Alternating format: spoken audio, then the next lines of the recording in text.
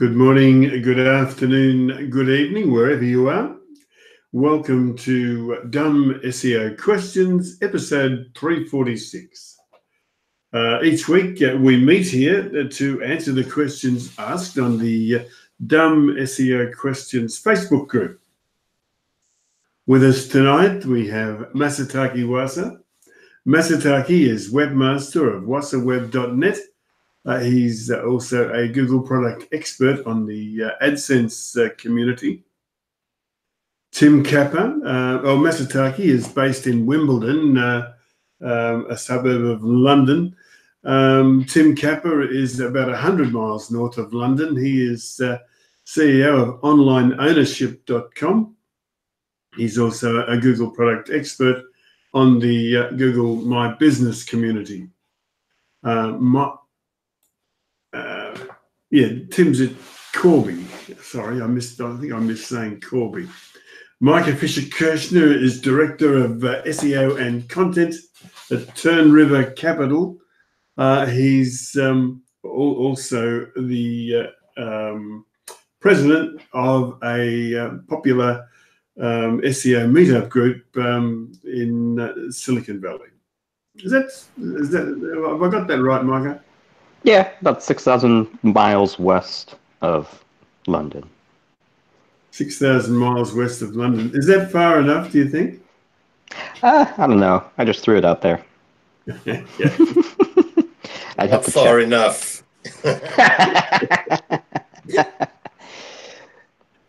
All right. We've got 10 questions tonight. We've actually got more than 10, but we're just getting back into, after our 3-week hiatus, getting back into the swing of things. All right, let's look at the first one.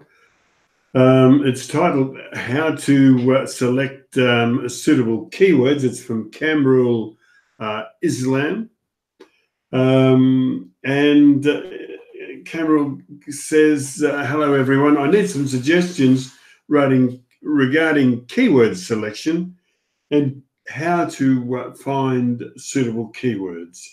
Thanks in advance."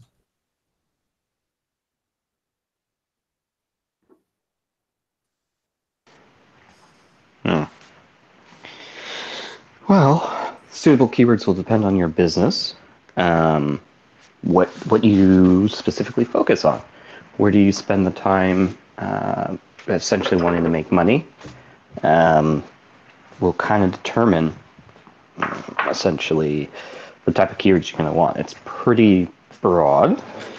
I think the question will come down to, what kind of tool sets are you looking for? I mean, Google AdWords keyword planner, though not perfect without a paid search program, will give you kind of a set of terms that you can understand about, a range of what people were searching for online, and give you general concepts of that. There are other tools like SEMrush that will give you a bit more details, and you can find kind of areas of which more specific numbers of what people are searching for. And assuming you're looking at the search results for them, you can get an understanding of whether or not those terms are appropriate to your business line. But that's kind of just a quick way to think about what terms are going to be actually useful to your business. Thank you, Micah. Anybody else? There's also ones which are free, which are quite useful. It's called Answer the Public. It depends on what your main sort of keyword is or product that you're going to add in to start with. Depends on what kind of answer you're going to, sort of data you're going to get from them. Normally pretty good. They can normally come up, even if it's very vague, they can normally come up with a few ideas for you. You can split it down into questions or phrases, things like that. And as a free tool, it's pretty helpful. And then what you can do is at the same time, you can use those and bounce across to add words to kind of, sort of fill you in a little bit more if you wanted to get actual numbers related to that. But yeah, that's quite a good selection to play around with. Thank you, Tim. Okay, let's wrap that up for Camrule, and let's go to the next. This one from Swapnil Tyade. Does web hosting affect the Google ranking of a website?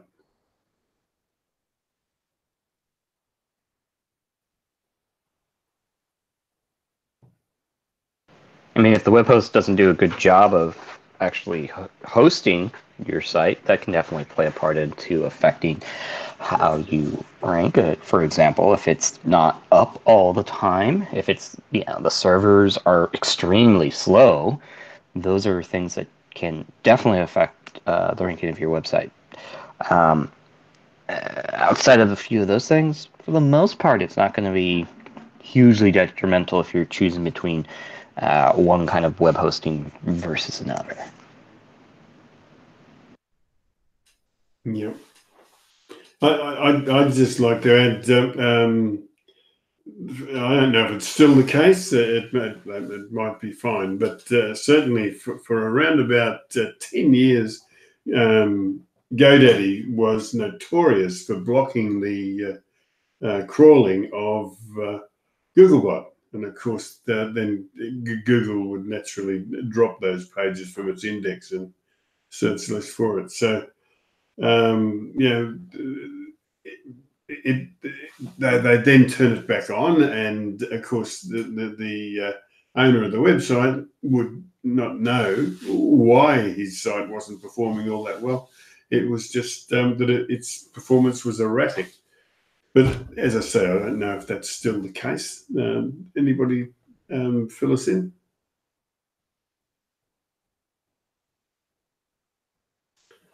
Okay.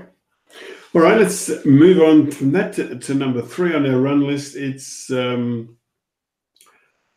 Pim Sandra, and it's Pim asks, how many articles should you have to increase organic rankings? 42. No more, no less.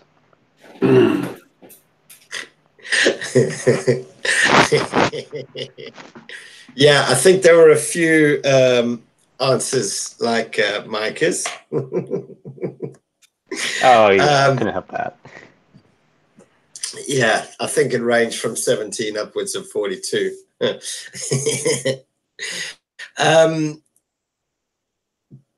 Yeah, look, I think you're looking at it the wrong way, in the sense that it's not necessarily about a specific set number of articles. If you're gonna write articles, or you've got someone there on the team that can create content, or whatever the case may be, I think you should, and it's always good to focus on the specific topics within whatever your site is, product, service, whatever, and to focus on all the prospective customer stroke users, potential questions, queries, informational queries around those products or services, or whatever the site may be.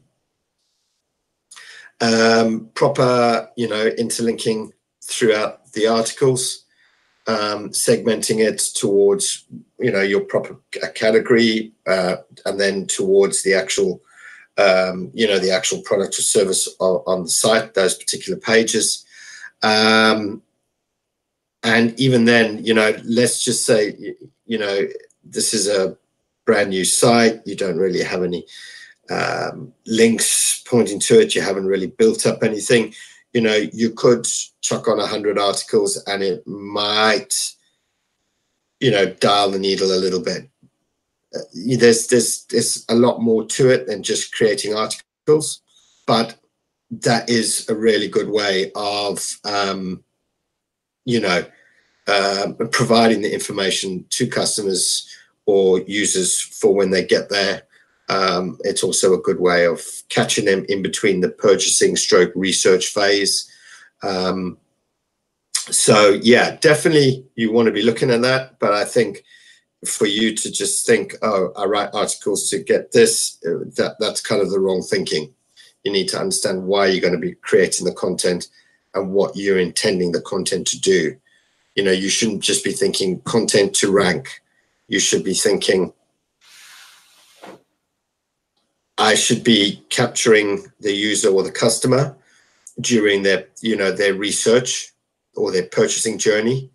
And the more times you start appearing to them, you're creating that brand affinity along the way. And they're trusting what you're saying. You're answering all the right things. They continually start seeing you for things around that product, questions, answers. It doesn't necessarily have to be also written content. You can think YouTube, video may work better depending on what the service or product is. And you're building up that brand affinity, making it more likely for them to use that product or service that the actual site offers, because you've built up that trust throughout the research process or the consumer journey that they're taking. So concentrate and invest in sort of content, but don't think of it as like, how is it going to increase my rankings? Thank you, Tim. I think we will cover. Yeah, there was a lot of levity on answering that question. We've got to also consider, though, when we're answering it, is that the user or the person that's asked the question, I should say, they have no idea whether, they have no idea how funny the thing is that they've asked. Yes, Jim, but we also need a little bit of fun along the way. Yeah, fair enough. Actually, Micah was telling us about a BBC helicopter. He said he saw you in Trafalgar Square hanging on a statue or something. Is that right, Micah? I can neither confirm nor deny.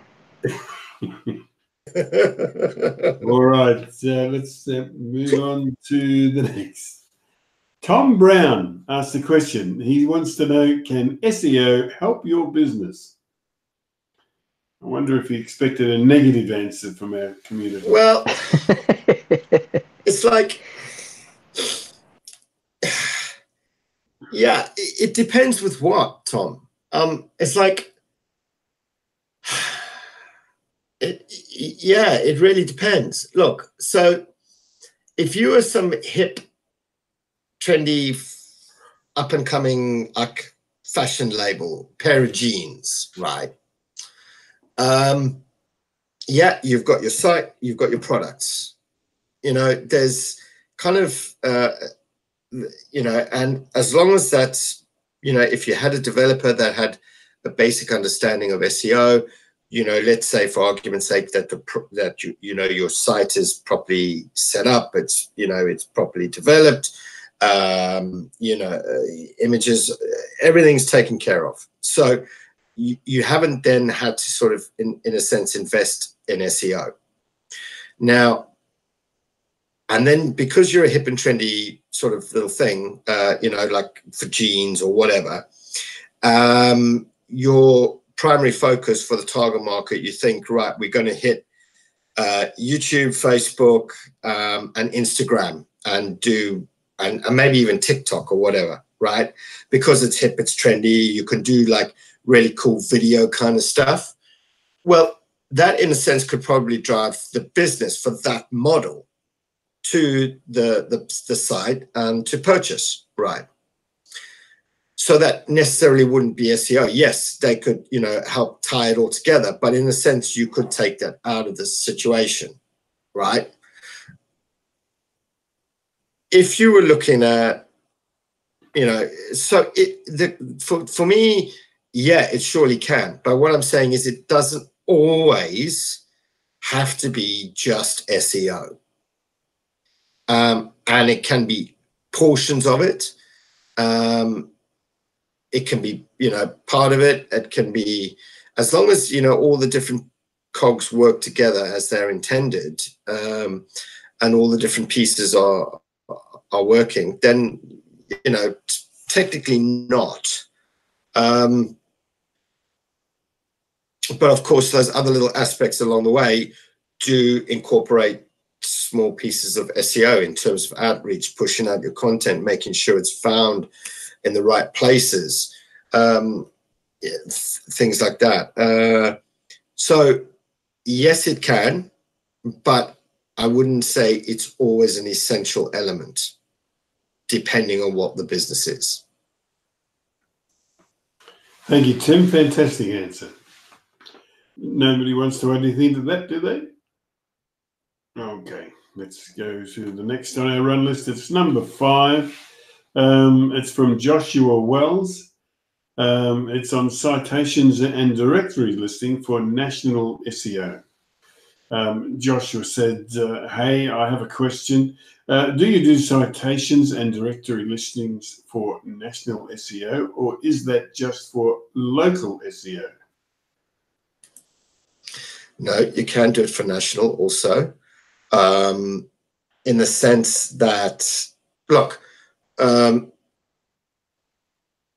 it's still national, it's still based on an address. So therefore, technically, it is still local.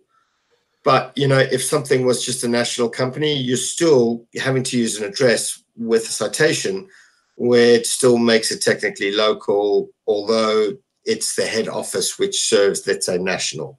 So it's a bit of, defining that. But essentially, yeah, you can.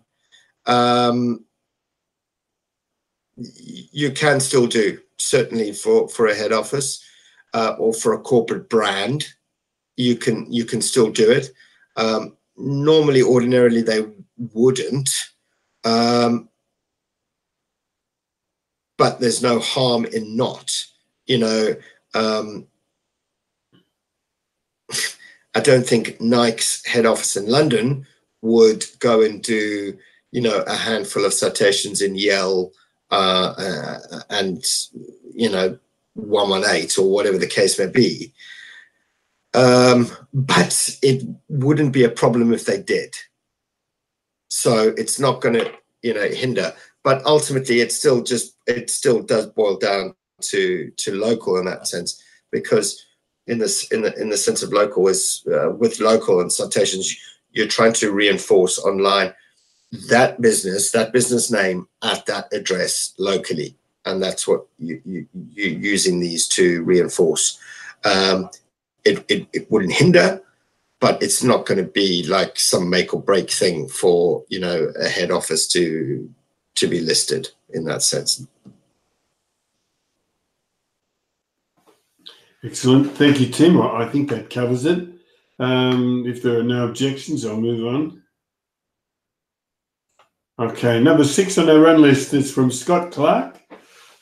Scott asked a question titled "A large number of orphan pages in a sitemap." Scott said, how severe is a large number of orphan pages in a sitemap found during an audit? I'm assuming this is a cruel budget waster at the very least, but what else? It was found on a prospect site, not a client site. So I would really have a look at what those pages are, because I know some, like for example, WooCommerce, depending on how it's set up, if a product is out of stock, it labels it out of stock, it takes it out of the navigation, and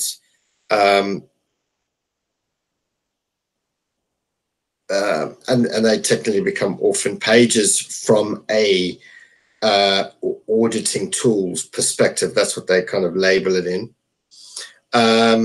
but it's still being, you know, treated kind of correctly in that sense.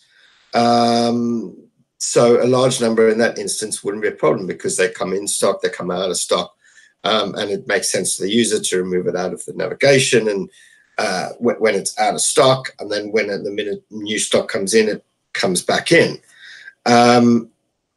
So from that perspective, it's not an issue.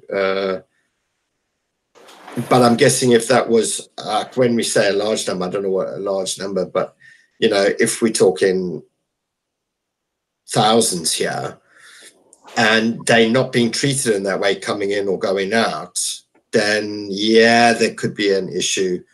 I would probably look at tidying it up, not from a sense of sort of a crawl budget, but I would want to tidy it up so that the search engine really understands what you're doing. If these things are just hanging about all over the place, I would want to tidy it up from that sense. If they're not coming back, or it's just some weird kind of, I don't know, sometimes, you know, some of them are like sometimes images attached to labels and stuff.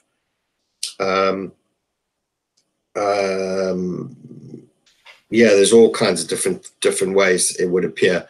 But I would say, depending on what they are, would be depending on how I try to clean it up, or yeah. Yeah, thank you, Tim. Too long to cover here, but you should also look at the Dumb SEO Questions Facebook group. There's some very useful comments in for this question. All right, let's move on to the next. And it's a question from Joe and John. He asks, it's titled, "Do canonical tags pass link juice?" Jobin went on to say, or went on to ask, also, I'm stuck with the thought about same domain canonical versus third-party site canonical tag. How would search bots look and treat them?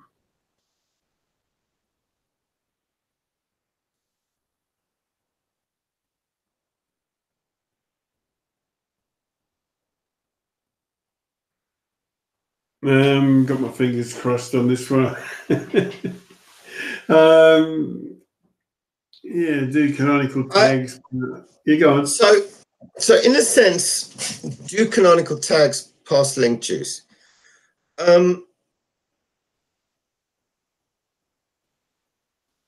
Well, let's think about this. Let's put it this way: if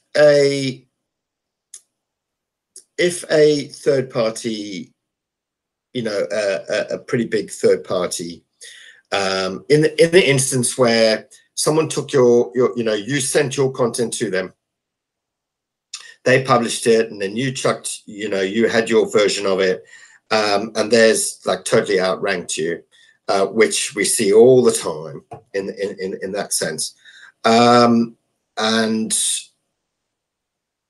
ultimately the way they should treat that is by putting the canonical tag, you know, treating it with canonical to allow Google or to at least show the attributing source or whatever the case may be.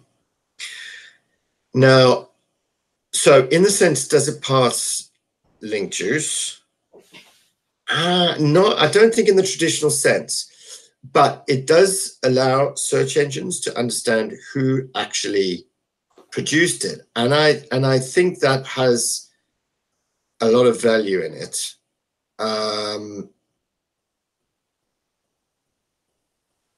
Not necessarily link juice. Am I making sense? I know what I'm trying to say. I don't.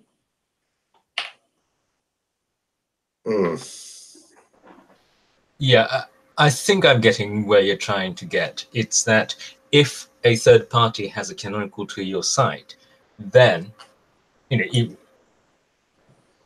then that would sort of transfer to your site.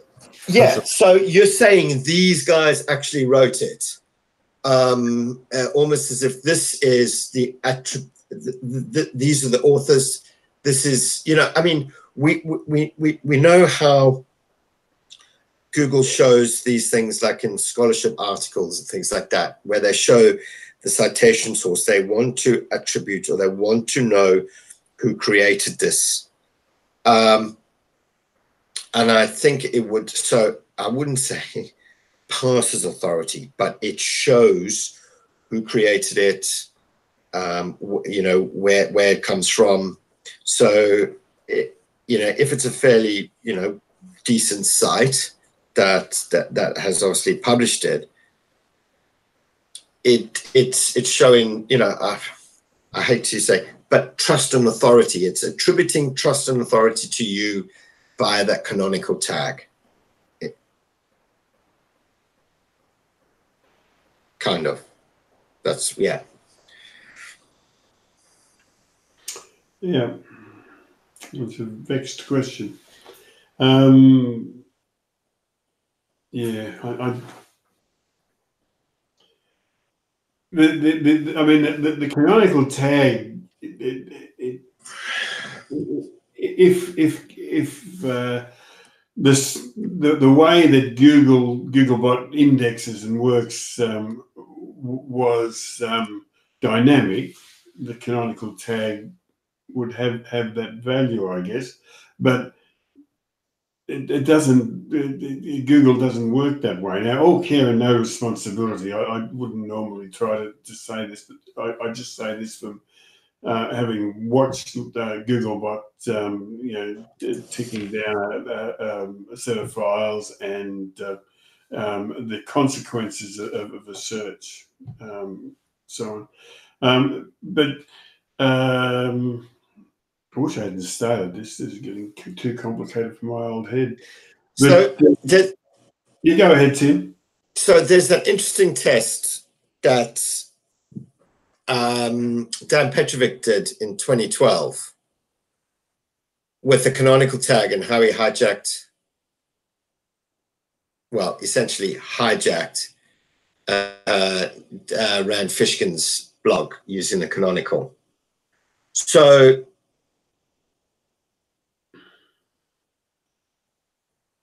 in this sense, I suppose it doesn't necessarily pass page juice, but it does pass on that, like, I mean, I don't even know what to call it.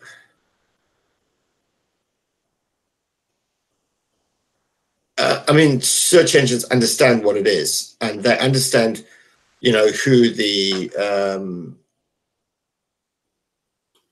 originator of the content is. So in terms of link juice, I don't know, but search engines certainly understand who the originator is and will display the originator, or understand it, you know. I don't know.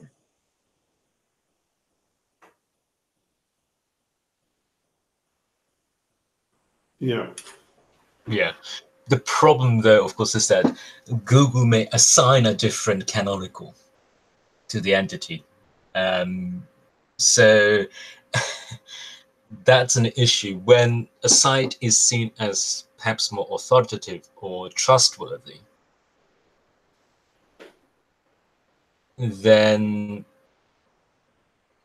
there's a possibility that despite what it says on the page or in the header, Google may assign a different source as the canonical copy of that thing. So there's that element as well.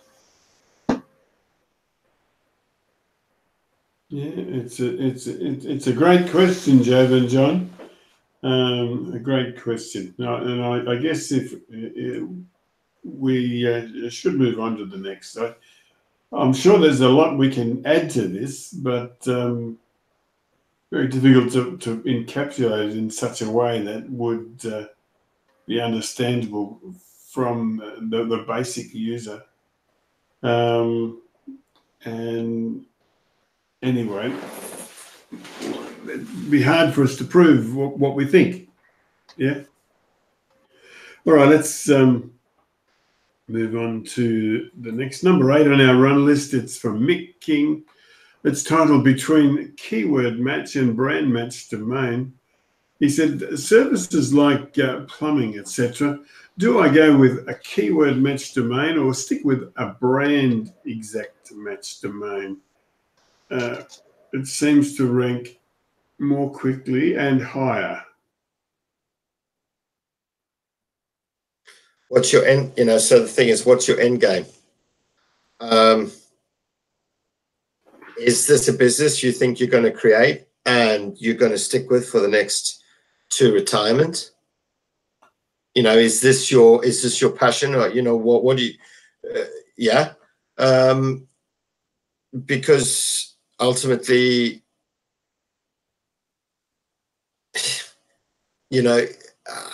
what is best plumber in London going to do for you as a brand that's going to sustain you and your family for the next 30 years? Is that going to build affinity? Is it going to be a brand? Is it going to be something that people will put in their phone book and, call you every year for a service? We need to be real about these things. If you're in it just for a bit of a laugh for the next couple of years, think you're going to, try and use that as a lead gen for the actual business, then best plumber in London for sure.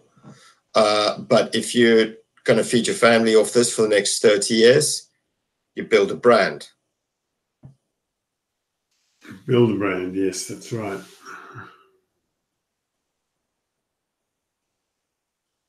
Yeah, good one, Tim. All right, let's move on to number 9 on our run list. This time it's from Bob Marks, and the question is titled, do Google sites still pass juice? He said, do Google sites and other Google properties still pass juice? Is this still worth doing? So when you say juice, I mean, it's like,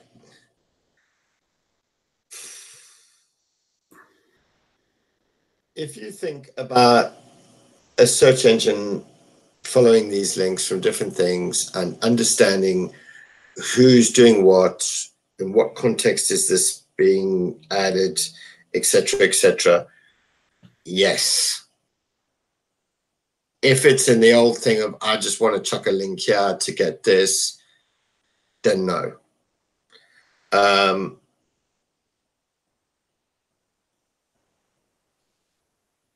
But yeah,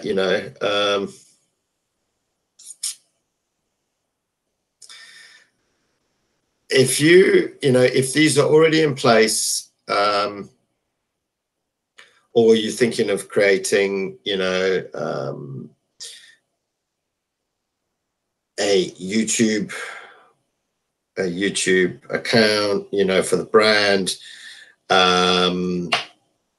a couple of different, sort of different things all over the place, different accounts for the brand, etc. As long as it's consistent, it's fine. You're building a sort of an infrastructure around to support what you do. In terms of passing link juice, I'm not so sure about that. And I suppose it's what you define as link juice.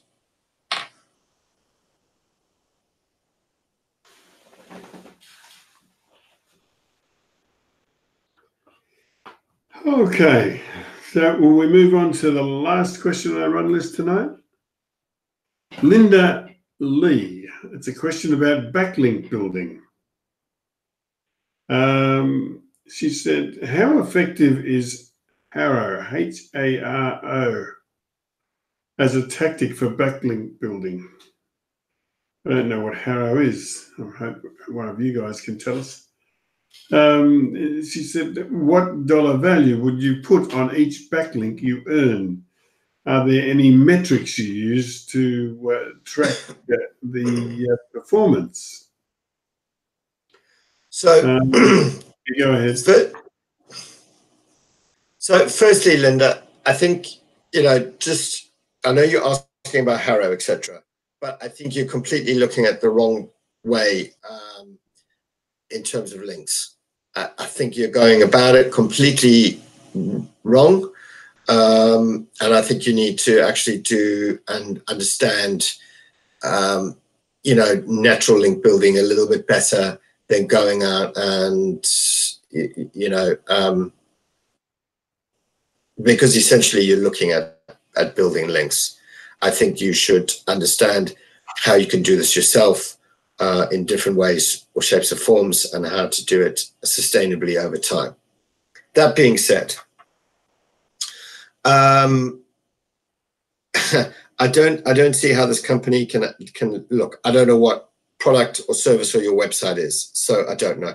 But I honestly don't know how they can, say they're going to get X amount off that, because ultimately Harrow is it all depends on what's in vogue at the minute and what the reporters are asking. Yes, there's tons and tons of different genres and different journalists on there.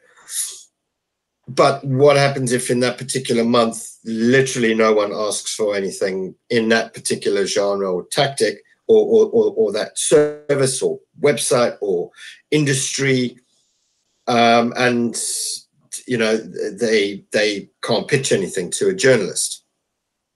Well, then that's out the window. So, and my second part to the answer I already said to you is, I think you need to understand a little bit about building something that's sustainable, and how to go about it yourself, rather than buying, because that's essentially what you're doing, is you're buying links in that sense, or paying someone to go and build links for you. So, and I think you really need to step back and understand a bit before you even go down that road. But for, I think it was $2,500, you could hire a pretty good writer for that. To obviously, you would possibly need to do some research. I don't know what your product or company is. Do and come up with a sensationalized piece that fits with what journalists are looking for at the minute.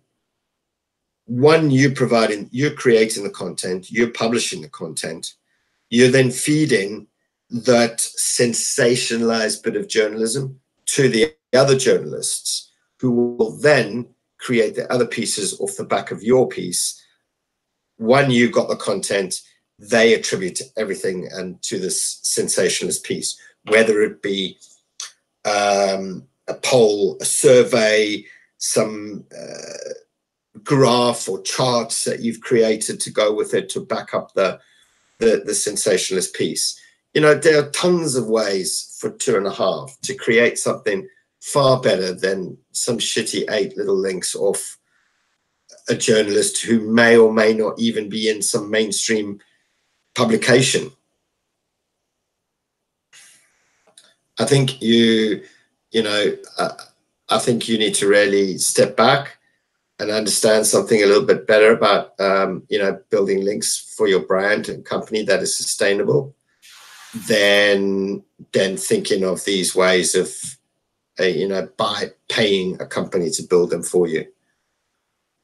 Or if you are going to do it, you go with a company that is not even going to mention Harrow to you. All right. You should be looking at something that's going to be building at scale, nationally, sustainably.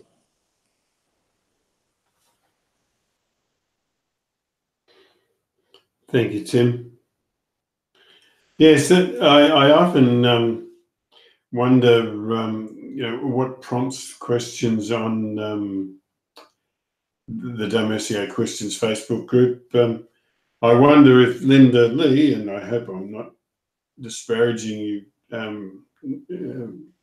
without cause, but I wonder if you're really mentioning Harrow so that people will become aware of it, and the membership of the Dumb SEO Questions Facebook group? Well, it's. I mean, Harrow's like, wow, it's old school, man. I mean, it's really old school. I think I think the thing is with this is people read, how can I help my company online or my website, and then invariably, always there's something or someone mentioning backlinks. And then the person goes, how do I get backlinks? And Jesus Christ, even Google, allows ads for it. So people get into this thing that, I mean, Google's doing ads for it. There's all this. And they think they can literally go and buy them. But we all know, the misery after Penguin that this kind of shit caused. And I just wish there was something more informational. I think we've discussed this quite a few times. If Google's going to sell these ads, there should be something up there like a warning, warning before you use these products. You realize that, there's manual penalties, potential of manual penalties and things like this.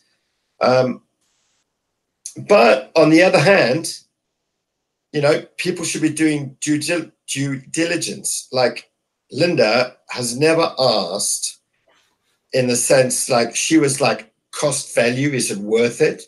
She never asked or said, is there potential for a manual penalty? Like, I don't think she even realizes that her entire site could have a manual penalty and just disappear from search results.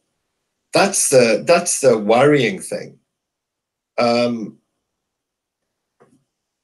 Is, I think, the lack of due diligence that people do in the sense of their business online. It's almost as if, like, this, if you were signing a contract in the real world, you would dive into that. You would, cross the I's, dot the T's, sorry, other way around. But you would, you know what I mean? If your livelihood was at stake, you would really check this stuff out, wouldn't you? But for some reason, in the online world, yeah, look, I'm just going to buy some links. And if that's your livelihood, it's a problem. I mean, and this stuff hurts. Yeah. Yeah. Good one, Tim. All right. I think we're at that time. Yes, it is. It is that time. We've answered, or well, actually, we haven't answered them all. We've got quite a few additional questions, which we'll put into the run list over the next week or two, so that we don't suddenly have to deal with a 3-week build-up of questions. I don't want to tire these guys out.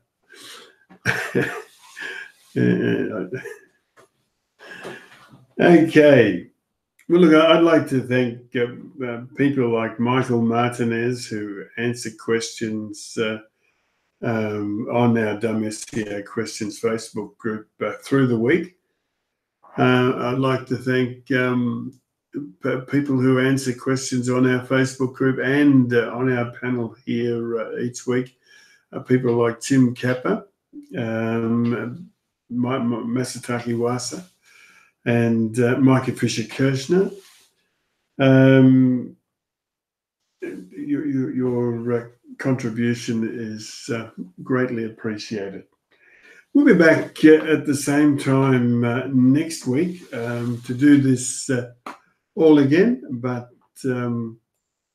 for now, it's good night.